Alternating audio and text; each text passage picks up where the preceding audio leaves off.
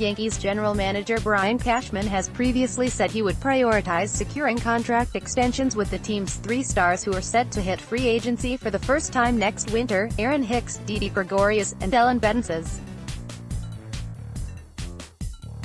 But as he was about to walk into a potentially contentious arbitration hearing with another young star, Cashman pivoted, and instead inked Luis Severino to a 4-year, $40 million extension. The news was surprising, considering this is just Severino's first of 4 arbitration years. Surprising, but certainly not unwelcome. Josh wrote an excellent post last week about how the deal is a win-win for the team and player, but I feel the biggest winners here are Yankees fans. For years, the Yankees have desperately needed starting pitching, yet they have continually missed opportunities to acquire top talent on the free agent market. Yes, I have written about this ad nauseum. The trend continued this winter, when the Yankees showed tepid interest in consensus top free agent starter Patrick Corbin, then allowed him to sign elsewhere without even making a formal offer. Unfortunately, with the way the Yankees have been operating in recent years, it's easy to envision this trend continuing ad infinitum. As the old saying goes, you can never have enough pitching, which is why it's such a welcome relief that the club decided to lock up a talent like Severino. Buying out his 4 arbitration years is nice, as it ensures that we don't have to brace ourselves for someone in the front office, Randy Levine, saying insulting things about one of our favorite players to the press after a hearing. The best part of Severino's contract extension is the 5th option year, however. The Yankees hold a $15 million option for 2023, which comes with a $2.75 million buyout.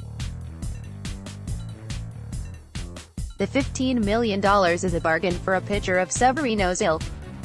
He produced 5.3 WAR in 2017, en route to a third-place finish in the American League Cy Young Award voting. He was in pole position for the award before the All-Star break last season, before backsliding amidst a pitch-tipping issue. Despite this, he still managed to finish the campaign with 4.8 WAR. How much is that worth in terms of dollars? Well, according to Forbes, the 30 MLB teams combined to spend $4.548 billion on payroll last season. Baseball Reference, in consultation with Fangraphs or others, set the total WAR for the 30 teams at 1,000 back in 2013, and it has remained so ever since. That means 1.0 WAR cost teams $4.55 million in 2018.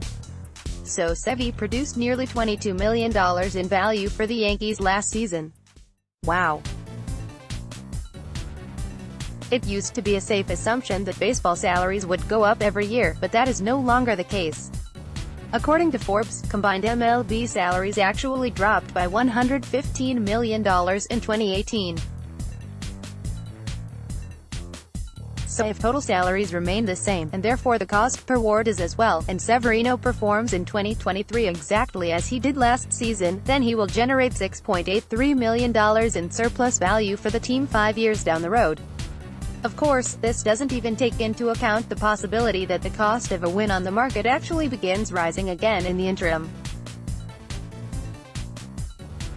Let's not forget that Severino is entering his age 25 campaign.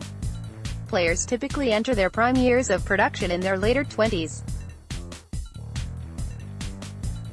So is it reasonable that Sevy might actually pitch better in 2023, which will be his age 29 season? You bet it is.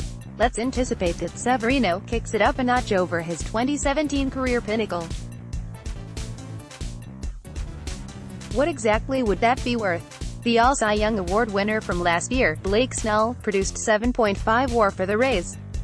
National League winner Jacob deGrom produced 9.6 WAR for the Mets.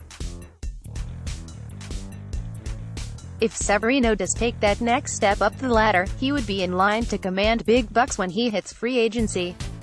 Based on what we've seen from the Yankees of late, I have no confidence that they will offer any of their young stars what they are likely to fetch on the open market. And that's why Yankees fans are the big winners in the Severino extension.